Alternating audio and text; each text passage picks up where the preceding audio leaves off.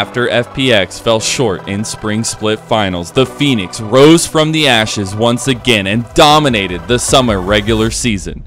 The fire burns bright and their eyes are set on reaching the finals and claiming their crown once again.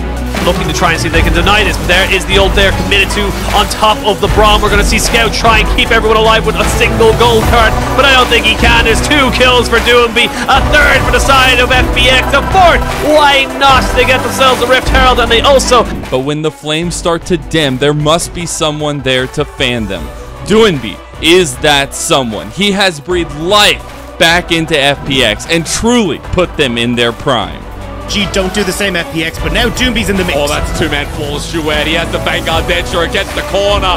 Maybe it's not like RNG because Iwandi, even though he's buying time, sends Doomby up forward. And Chanakris arrows blocked with the Serix Gauge shield. And Nugri still off the wing. The flawless duet once again takes down Tarzan because Doomby is literally tankier than a Mundo. At this point, FPX can do no wrong, do no harm, except if it includes LNG. Onto Light again. They're free firing, free hitting. It doesn't matter how much they miss either. The Phoenix rises once more. Team WE, one of the longest standing organizations in the LPL, had not been able to live up to their legacy in recent splits. But that will not be the case any longer.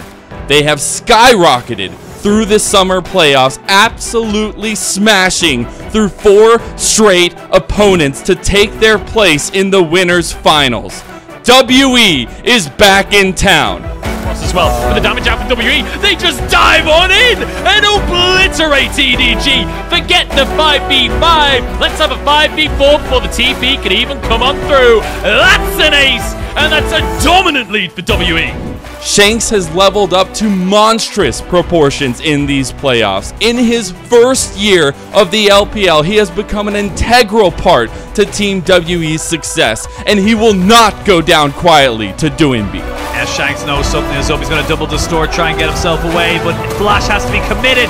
I don't think it's enough, or maybe it will be, as we can see Leyen. He goes for the wrong one. He went for the clone, and now with the Heartbreaker, it misses. Shanks breaking ankles, and the True Shot Barrage wasn't even needed. Shanks picks up a solo kill.